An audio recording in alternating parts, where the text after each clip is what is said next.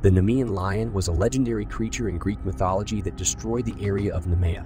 Its fur was impenetrable by the weapons of humans, and therefore it was unstoppable. It was considered to be the child of Typhon and Echidna, the father and mother of all monsters. Killing the Nemean lion was the first task that King Eurystheus requested of Heracles during the myth of the Labours of Heracles. It was said that the lion kidnapped women from Nemea and kept them in its lair to lure warriors.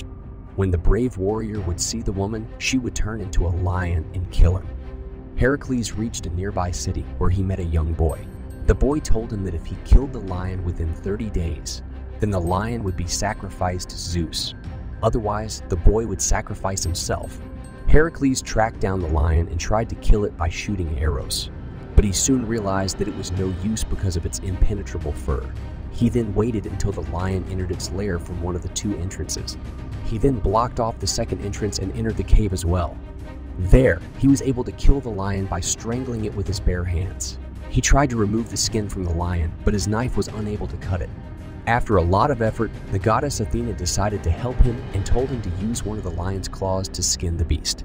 Heracles emerged victorious on the 30th day after he had met the boy.